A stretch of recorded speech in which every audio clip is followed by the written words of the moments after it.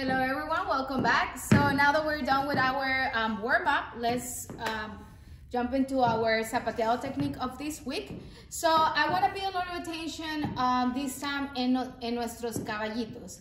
Last class we worked on our paso palomo or our paso de polka. I hope you've been practicing because I'm telling you, it's, as you can see, as you notice, we use a lot of caballitos and a lot of paso de polka in our dance, all right?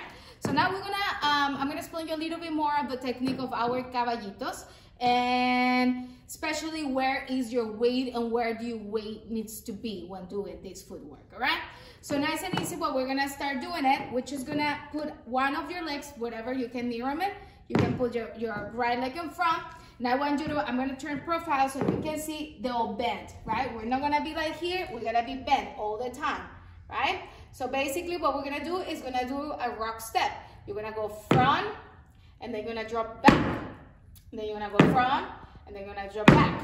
And then you're gonna go front, you're gonna go back, you're gonna drop front, you're gonna drop back.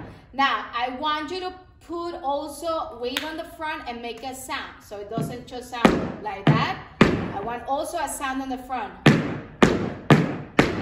All right, it's just basically a rock step. So front, back, front, back, front, back, front, back, front, back, front, back, front, back.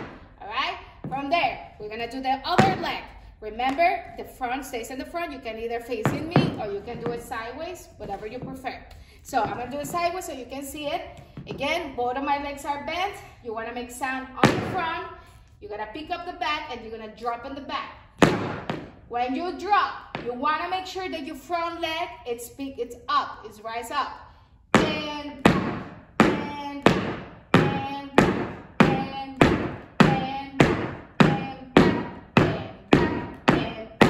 so that's the understanding of our caballitos. Now our exercise that I want you to do. Facing over there, I want you to be changing and put it a little bit of rhythm.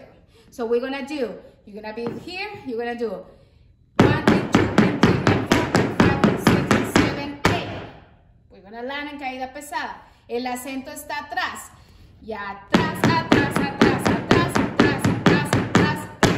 I'm gonna do a profile so you can see. And back, and back, and back, and back, and back, and back, and back.